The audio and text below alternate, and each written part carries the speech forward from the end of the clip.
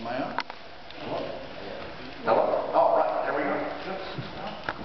Well, good. Thanks, Conrad. We're going to talk about sex and secularism today, but first of all, I just want to say thanks a lot to Amanda for her help. Stand up. Everybody gets a seat. She's helped me a hell of a lot on this survey. And for the hot graphics we've got here, we can thank her husband back there, Adam. He's awesome. He did that in like 15 minutes.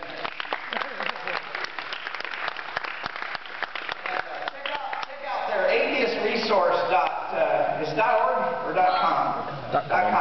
Check that. It's got all sorts of resources for we who are leaving religion or need to understand what our own movement's all about. And of course, thanks to Conrad and all these tremendous volunteers who've done all this work to put this together, and for Joey Ralph, who's led the organization for the last year or so as the president.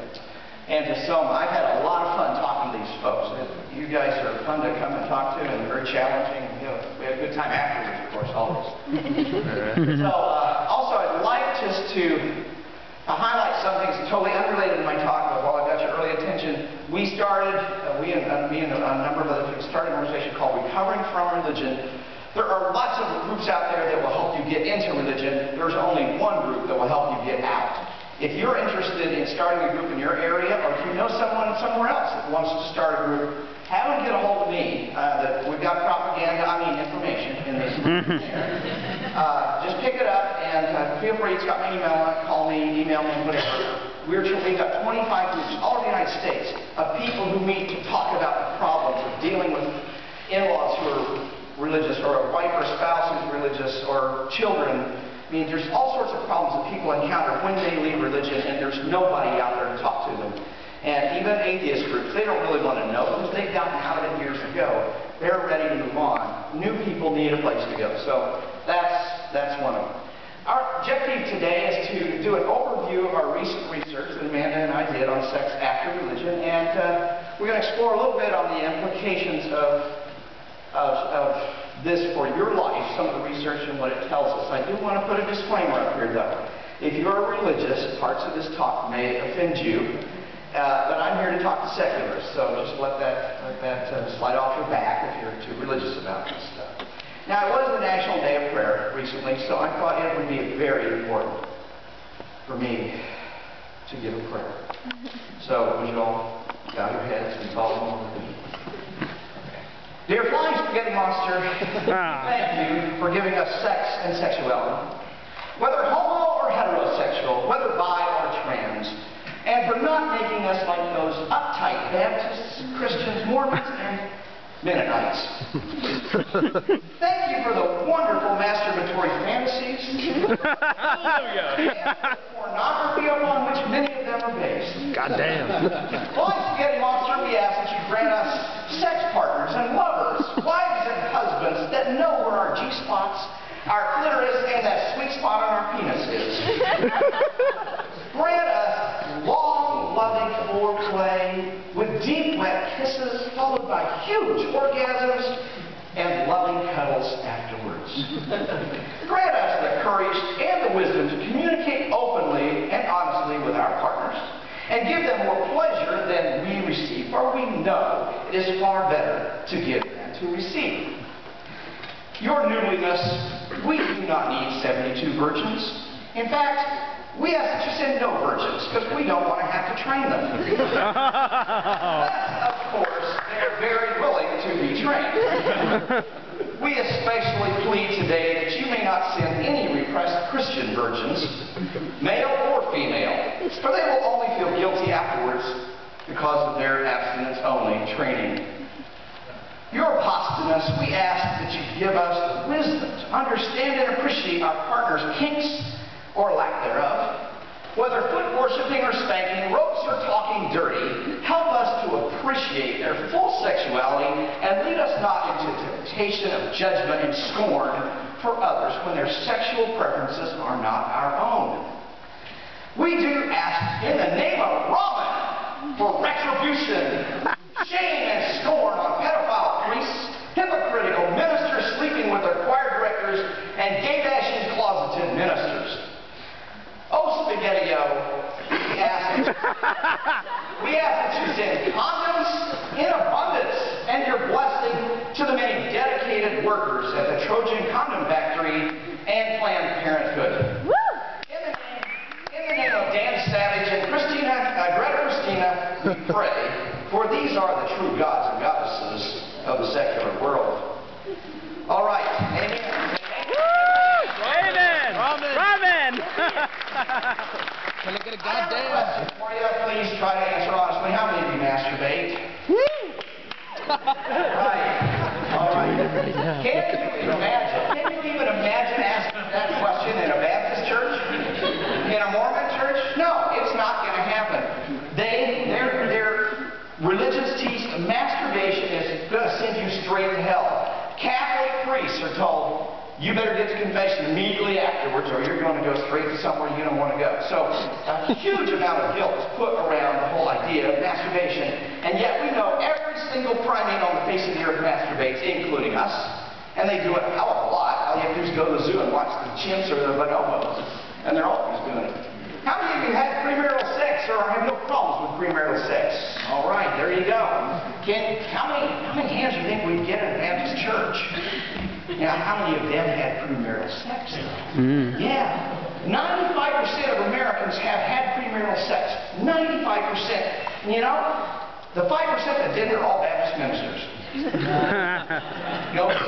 All right. Does your God watch you while you're having sex? Is he a voyeur? I think most of the Christian gods, Muslim gods, all those gods are voyeuristic. They're watching you. And it makes people feel guilty. So they're too busy focusing on what does God think about this particular act. You know, and there's some acts that will send you straight to hell. I have noticed that atheists don't seem to have problems with this. Atheists raise their hand when I say you masturbate. Have you had premarital sex? Yeah, they don't have problems with this. So Amanda and I wanted to understand what happens to people's sex lives when they leave religion. Because I bet many of you were probably religious. How many of you were religious before? Well, look at that, like 80%. When you were religious, you weren't raising your hand. I'm betting. Because everybody else around you said, oh, no, I don't want to admit to that. Because the minister said you're going to hell to do it. I had no premarital sex when I was So our Sex and Secularism survey was based on that. We had 14,500 people start the survey, and almost 10,000 completed it.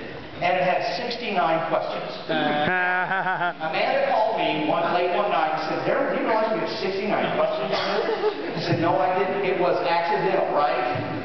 We did not measure. But it's fitting. All right, so we have 6 hypotheses that we were testing. First, religion's use of sexual guilt is measurably greater in conservative religions than in less liberal ones. People feel the guilt taught by their religion, but sexual behavior shows no difference. In other words, I don't care how religious you are, you're going to behave the same sexually. Religion does not impact sexual behavior. Third, religiously conservative parents are less effective at teaching their children about sex more than secular parents. Children raised in highly religious homes receive poor sex education. Leaving religion has a positive impact on sexual satisfaction. And 6, religion has continuing negative consequences for individuals after they leave. Now, I have not time enough to talk about all 6 of those hypotheses, but on May 15th, you can find out about it because we are releasing the results. It's a 41-page report with all sorts of colorful graphs, and you can look at everybody else's sex life if you want. We sent this out to a bunch of bloggers to let people know so people would take it. And Amanda called me one night and said, did you think to send this to P.C. Myers? Well, no, I hadn't. And about that time, we had like 4,000 or 5,000 people. I sent an email to P.C. Myers, and Adam sent an email to P.C. Myers. And next morning, I woke up and it jumped from 4,000 to 10,000 overnight. I'm thinking, what? We got a virus or something. Something's wrong. Then I realized that P.C. Myers had put it up on his website. Some pervert wants to know about your sex life. I recommend you take the results and take the survey. So they did. And our numbers doubled overnight just from PC's taking the survey. He told us, and I don't know that I believe him, he said he has a very vanilla sex life, or very bland sex life or something. I don't know if he's telling us the truth or not. All right, so let's talk about the survey itself. First of all, who were these people before they became secularists? And a little over 80% of our people said they currently identify as atheists. About 10% didn't give us anything, didn't tell us what they were, and the rest identified as not agnostic or secularist or humanist or something like that. So we had a wide range of categories, but a little over 80% said they were. But what were they before they became a secularist? And we can see here that 19.7% were Catholic, 14.3% were non-denominational, and you include all the Baptists, which, you know, that's a big bunch of different groups of 6.6%. And there's quite a few religions that we got. We got a lot more that are displayed up here, but we decided not to put any up here that didn't have at least 20 respondents. So like Islam had about 105 respondents, but they were from 20 different countries. So I'm a little suspect about that.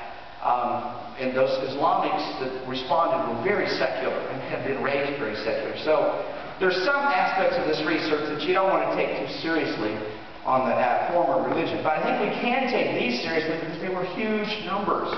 Thousands of people told us they were Catholic, and thousands said they were non-denominational. Here's the actual results. About 80%, as I said earlier. The rest report something less or different.